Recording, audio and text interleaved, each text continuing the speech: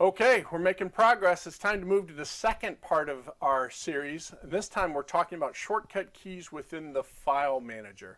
And the most important of all, in my humble opinion, is how do you open the file manager? It's Windows, the Windows key, and E. We talked about this in the last chapter, but Windows key and E will automatically pull up that file manager and get it up on our screen. I'm going to go ahead and maximize this. Again, there are key sequences to help you figure out how to do this. We'll learn those as we go. But now that I have this open, people are always saying, oh, I'm going to forget all these key sequences. I don't understand. I can't remember them. I get them confused, etc. So I'm going to give you the easiest way to get out of this, which is if you will just hold the Alt key. And now this works in almost every application. Certainly in Windows 10 it works. Notice when I hold the Alt key, look what happens to my screen. So I hold Alt, and now you'll see an H, an S, and a V have come up. And what it's doing is this is showing me the keyboard shortcuts for the menu system. So for example, if I wanted to go to the View command, while I have Alt down, if I just type V, it switched me to the tab for View automatically. And again, you hold down that Alt key, and I can move backwards, I can move forwards. Even in the ribbon itself, you'll see the layouts are L. If I want to look at hidden items, it's HH. If I want to look at item from checkboxes, it's HT. So if you ever get lost, no matter what you're doing, and this works on the applications too. For example, I'm going to go ahead and load up Microsoft Excel just to show you what I'm talking about. We'll open up a blank spreadsheet. But if I hold down this Alt key, now you'll notice all the commands, the keyboard shortcut keys, are highlighted. In this case, they're dark because it's a white background that they're against. But any application that you're in, especially if it's a Microsoft product, just hold down that Alt key and it'll always remind you of these keyboard shortcuts. So again, I want to go N for insert. I'm still holding down my Alt key, and now I see all the keyboard combinations for things that I might want to insert into this particular deal. It's a great way to learn these key sequences. You just hit Alt again and they go away. But it's a great way to learn these key sequences and to slowly teach yourself more and more about the shortcuts that are enabled inside these products. Okay? So let's go into File Manager again. I'm in File Manager right here. And one of the first things I want to show you is how you can change the size of the folder. Now I just realized I don't have a mouse on here. I've been using a touchpad.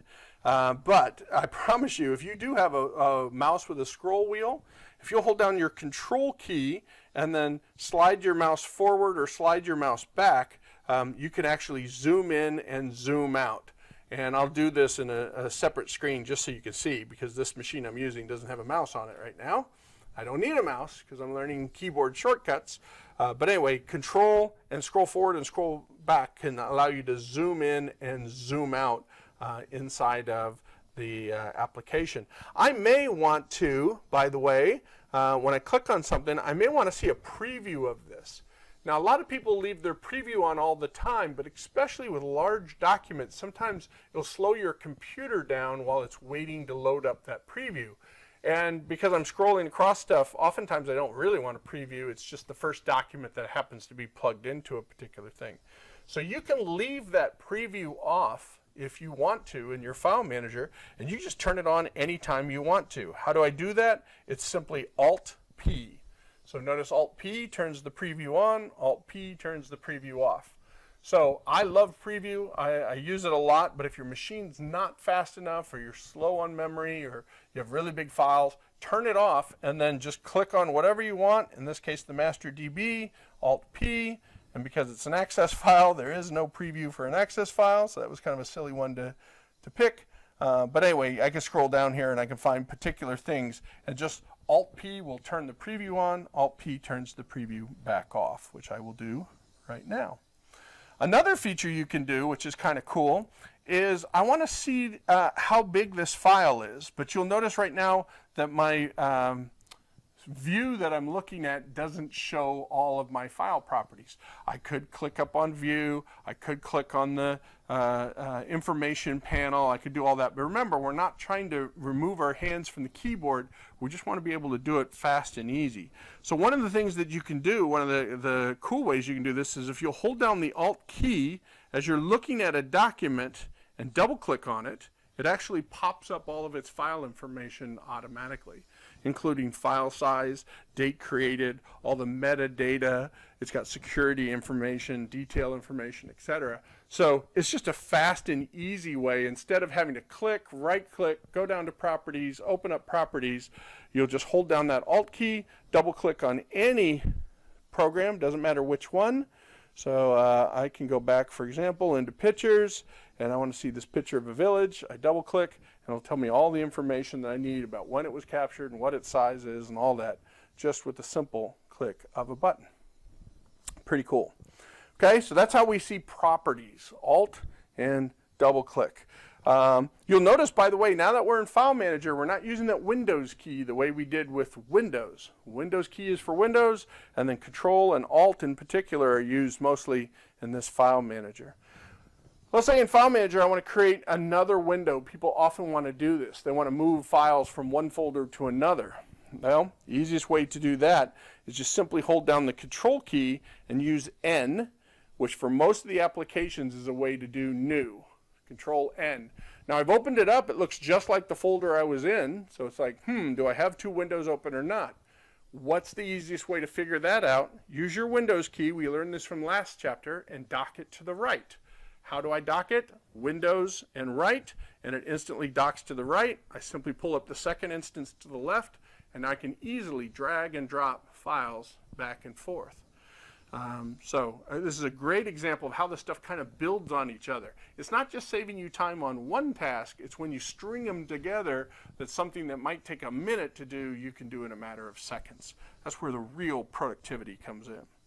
If I want to close a window, just as I hit Control N to open a window, Control W closes that window down. So whichever window is active, you hit Control W. I told you I would tell you how do you close these windows as you do it. Control N is the way to do that. There's also a way, if you want to, inside of an individual file manager, if I wanted to create a new folder, we know that Control N creates a new document window, but if I hold the Shift key down, Control Shift and N, it actually will pop up a new folder, and it's already ready for me to name. So I will call this test, right? It's pretty simple. And again, if I don't want it, I can just hit delete, and it's gone. So Control N opens up a new file manager window. Control Shift N opens up a new folder inside that window. Makes it very easy to do. By the way, you'll notice I maximized just a second, and I did it the bad way because I took my hand off the keyboard and I came out here and I clicked on the deal. We can do that at any time just by hitting the F11 key. F11 maximizes it, hit F11 again, it's going to pop it right back down to the size it was before. So it's really easy to focus yourself on something and then jump back to all the other work that you were working on at any given time. Close this window down here. Okay, so that's how we kind of zoom, we get some previews, we can double click. Remember, using that Alt key, double clicking allows me to see the properties. Control N and Control W open up a window, close a window down. Control Shift N will add a folder, and of course F11 is the way we maximize a window or unmaximize a window. One of the things that most people always want to do in the file manager is to search for their files. So how would I do that? Well, normally you'd pull your hand off your mouse, you'd go up here, you'd click in the search, you'd start typing. That's very inefficient. There's got to be a way to do it, and of course there's a way to do it. And in this case, there's actually 3 ways to do it. I'm going to teach you the way I like the most, and you'll see why here in a second. You could use Control F. You could use Control E, and I've listed these on your cheat sheet, so you have them both if you want to. But the one I would suggest you use is F3. Now, why would I tell you F3? Notice when I hit F3 instantly that my cursor is now up in the search bar, and I can start typing TIM, and it's going to find me everything with the word Tim in it. And sure enough, it did. I'll escape to get out of that. F3 allows you to search quickly. Just instantly hit F3 and start typing, and your search is there. You don't have to leave the mouse. You don't have to do anything else. What's cool about that, though, is the other thing that we typically want to do is we want to go up into the menu bar of the applications or the file structure that I'm in. So F3 allows you to do that search. What does F4 do? It allows you to type right into that hierarchy of menus to move yourself up and down as necessary. And that's why I like F3, F4. Again, there's multiple ways to do this, but if you get used to using those, you'll remember F3 when I want to search, F4 when I want to move up and down the hierarchy inside there. Now, speaking of that, let's talk about how we would move through some of this hierarchy. So I'm going to go into camera roll. Inside of camera roll, if I was going to create a new folder, I could do Control Shift N folder. Sorry, I just started to give away what I was doing. I was saying I could hit right click, go to new folder, and type test, and I could go into this test folder, and I'll make another one, right click, test. But what I was going to challenge you with is we learned how do you make a new folder. Does anyone remember what those keystrokes are? Hopefully you remember. I'll flash it up for you. Yep. But I'll call this test 2. So we put it in there. So now I'm inside this folder. What if I want to navigate up and down what they call the breadcrumbs here, moving inside and outside this folder structure? I don't want to take my hand off, find the mice, go up here and click, and then click back in and navigate around that way. That's not very efficient. What we can do to navigate is we can use the Alt and those arrow keys. So watch this. If I use Alt and left arrow, it takes me back one up the chain. So camera roll, back and forth. So from where I was to where I am. It's kind of like a undo, if you will, but it's in the hierarchy. If I use the right arrow, so Alt and right arrow, it rolls me back down. It's like a redo, so it takes me back in. If I use an Alt and an up arrow, it'll take me up the hierarchy. Okay, so this is different than an undo. You'll notice that, again, if I use the back arrow, it takes me to where I was. Use the forward arrow, it takes me where I was before that one. But the up arrow constantly takes you up one level higher. So you see how I'm backing myself out of the hierarchy by using Alt and up. And it keeps taking me one level higher, one level higher, one level higher until I can get to the point that I want. So it's an easy way to move through folders. It makes your life easier. We talked about opening windows, the file manager. We talked about zooming.